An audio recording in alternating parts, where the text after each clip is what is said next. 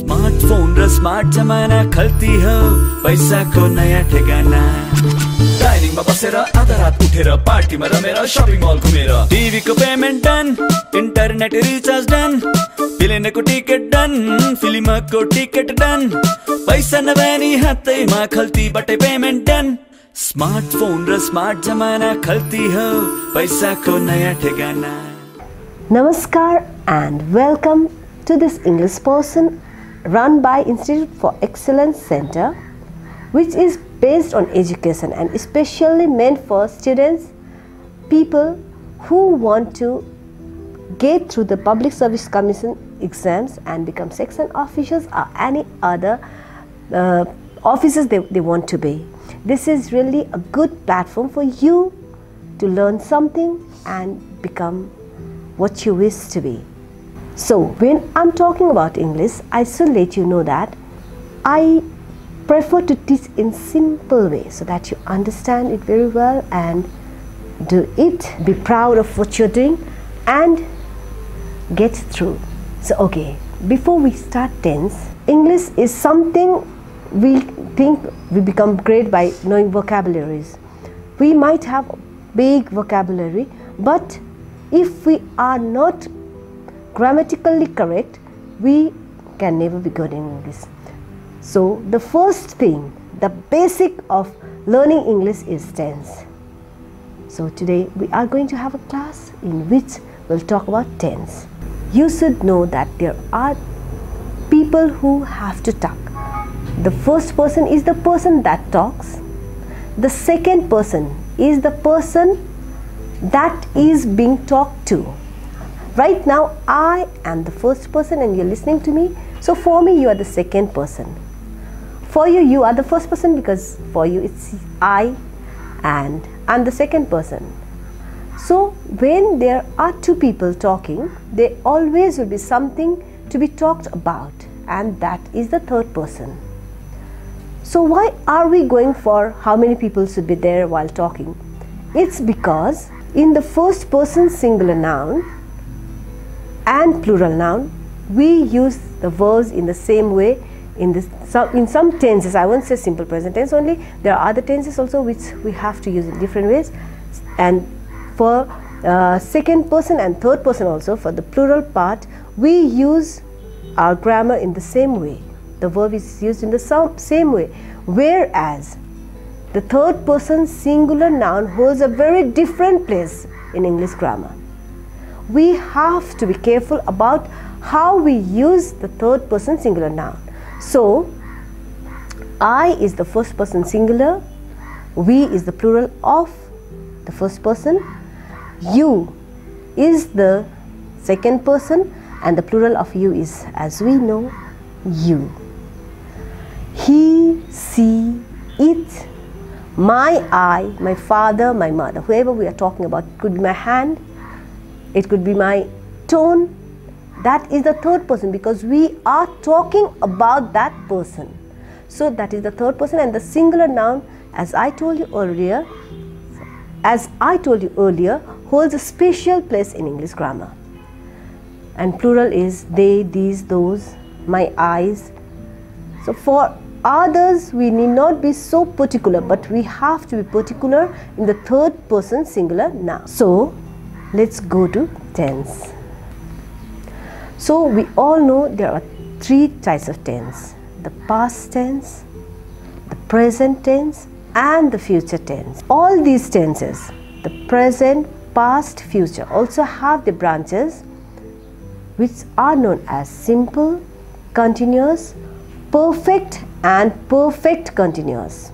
So we'll go to the present tense first, which is the easiest, which is the base.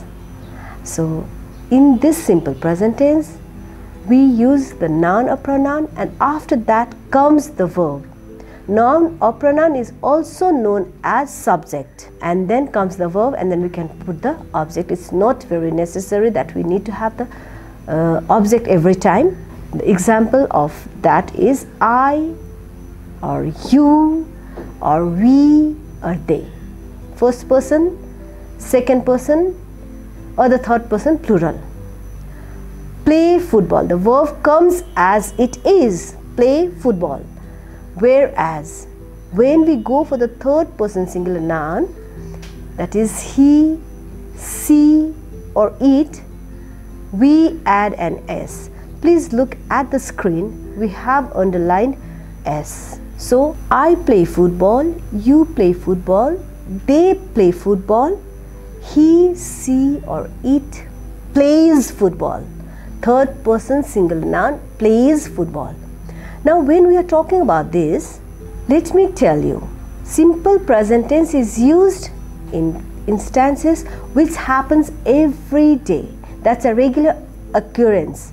That's not an instance but an occurrence that happens every day, regularly, on a regular basis. This goes on happening on a regular basis. So we use the simple present tense to let people know that we do that on a regular basis, and we add an S to the main verb in the third person singular noun.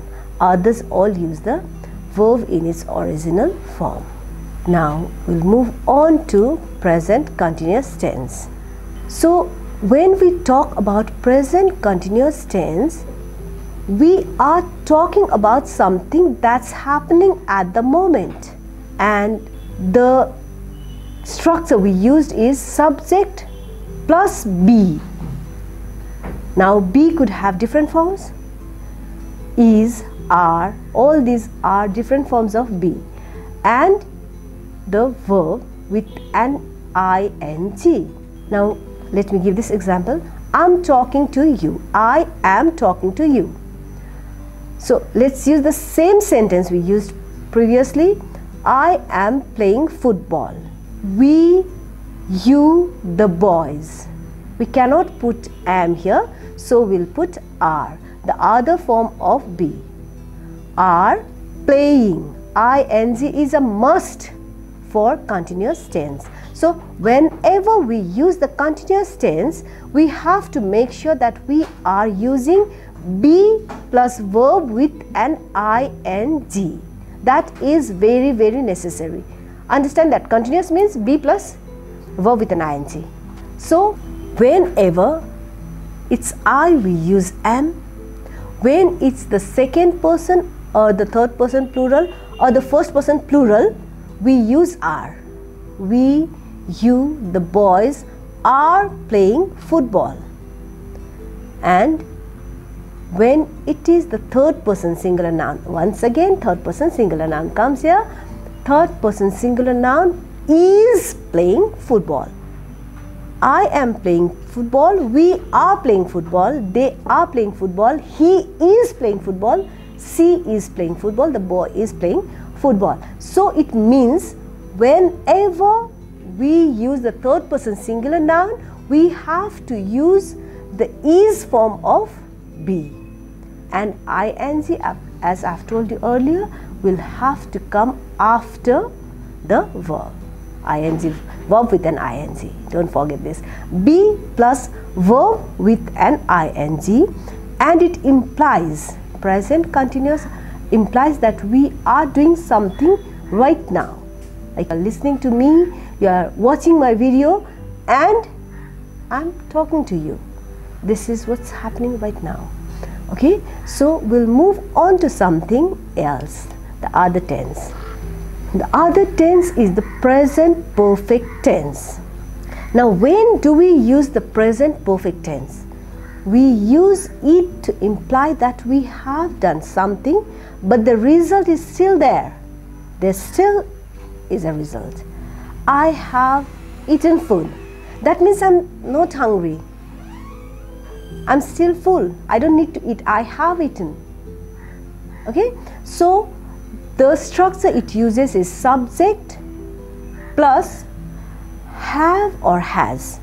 It should be either have or has, and the verb will always be in its past participle form. Subject plus have or has plus verb in its past participle form. And when do we use have or has? That's the question again. For all the others, that is the first person singular and plural, second person and the third person plural, we use have. I, you, we or they have played football, have eaten rice. Third form of the verb, eaten. Eat, ate, eaten. Do, did, done. The third form of the verb comes in the perfect tense, and have or has is a must. So whenever we use have or has, the verb that follows will always, don't ever forget that, always be in its third form. So for the third person singular noun, we use has. He, she or the boy has played football. I have played football, you have played football.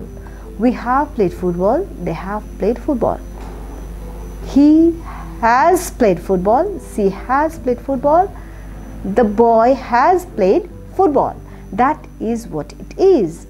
So please don't forget, we use the present perfect tense to imply that we have done something very recently and the result is still there. And the structure we use is subject plus have or has plus verb in its past participle form.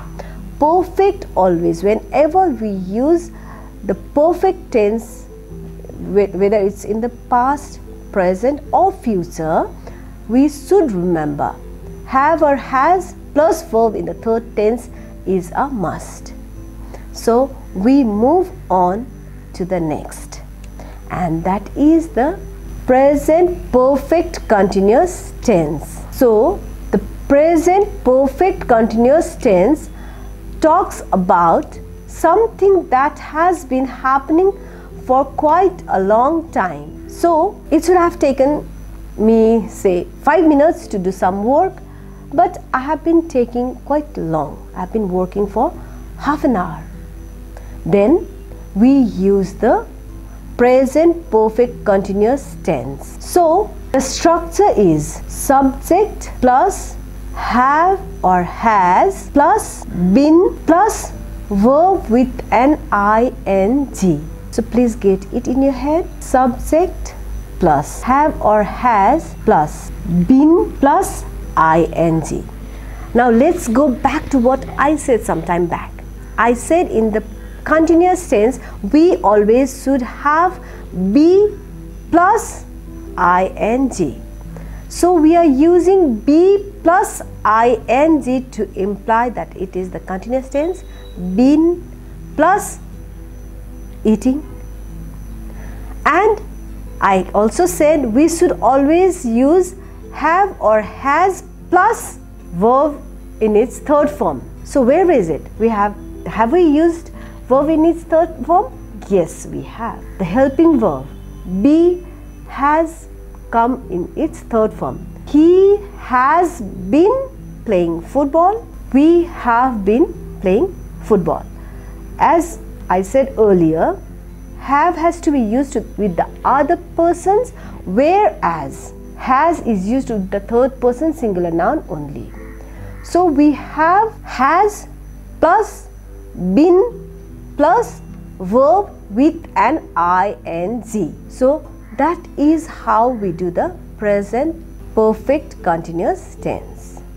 So it is used to imply that we have been doing something for a long time, still in the process, the work is still in process, and we have taken it quite a long time. Not a very long time, but we have been doing longer than what is usual time it takes. Smartphone raw smart जमाना खल्ती हो पैसाको नयाँ ठेगाना डाइनिङमा बसेर आधा रात उठेर पार्टीमा रमेर शपिङ मल घुमेर टिभीको payment done internet recharge done प्लेनको ticket done फिल्मको टिकट डन पैसा नभए नि हातैमा खल्तीबाटै पेमेन्ट डन स्मार्टफोन र स्मार्ट जमाना खल्ती हो पैसाको नयाँ ठेगाना